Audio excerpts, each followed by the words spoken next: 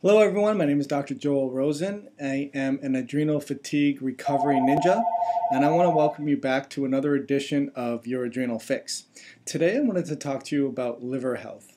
Liver health is very, very important for adrenal fatigue sufferers because the liver is responsible for many things, of which detoxification is one of the main things that it does. It helps rid the body of toxins. It also helps manufacture hormones so that we can be strong and have a lot of vitality. It also helps regulate blood sugar, and blood sugar is a big nemesis to people that are suffering with adrenal problems.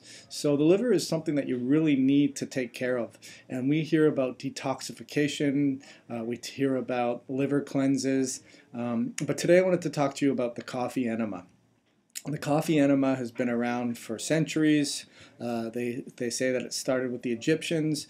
It was pioneered by Max Gershon, who is the founder of the Gershon Institute, which was or is still around for cancer sufferers, and it can be very, very life-changing if you start getting into this. So what I want to do is talk to you about how to do it. So I have here a couple of ideas on what you can do. So this is what a typical bag looks like, and what you do is it also has a cord, and then we have organic coffee. So the suggestions is to use an organic coffee because then it's not sprayed with pesticides. You also want to have it in the bean form, and I get all my stuff from Premier Research Labs. You can Google them, or you can contact me and I can tell you how to get in contact with them, but it's really inexpensive.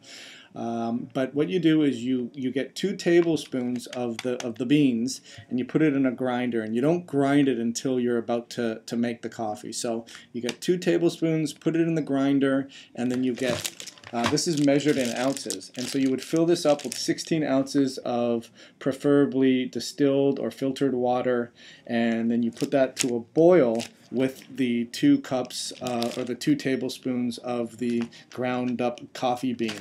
Bring that to a boil, and as soon as it comes to a boil, you turn it off and let it simmer for 10 minutes. Once the 10 minutes is finished, then you drain obviously the coffee. Use a strainer, and you put it directly into here. Make sure that it's attached and that the seal is closed so that it doesn't slip through, and therefore you're going to have about 16 ounces. The next thing you do is you add another 16 ounces of filtered distilled water, preferably at room temperature, so this is not going to be too hot. Make sure obviously it's not going to be too hot. And then this has a handle, and the handle is going to hang from, I like to go into the towel rack, and then you go into the bathroom, preferably the bathtub, and then you begin the process. And you know what, I got to tell you, I had this sitting in my kitchen for probably 6 months before I even ventured even to trying this. And I finally did try it, and I got to tell you, it's not the same thing you would expect with coffee and getting jittery and anxious. It's very, very sedative. It actually engages the parasympathetic system. It takes about 3 minutes to cycle through the bile and get to the gallbladder and to the liver. And so if you can do a 3-minute cycle seven times, that's 21 minutes, then you're going to really have a great cleanse.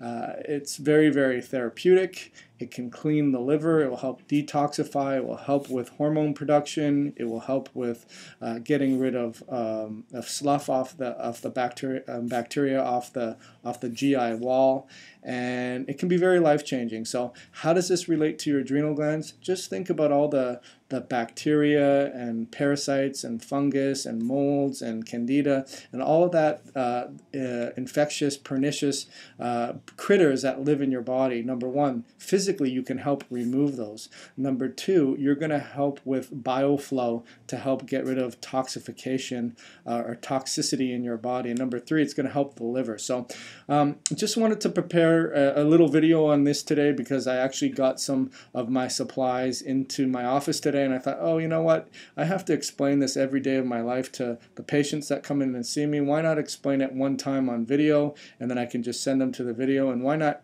give it to my adrenal fix followers, and they can try something different that may help them in their quest to rebound from their adrenal problem. So hopefully you enjoyed another edition of your Adrenal Fix, and I look forward to helping you in your recovery of your adrenal nightmare. Be sure to check out my blog at Adrenal Fatigue Society, and if you can, give me a share, a thumbs up, or a like or comment, and I look forward to helping you in the next segment. Thank you so much.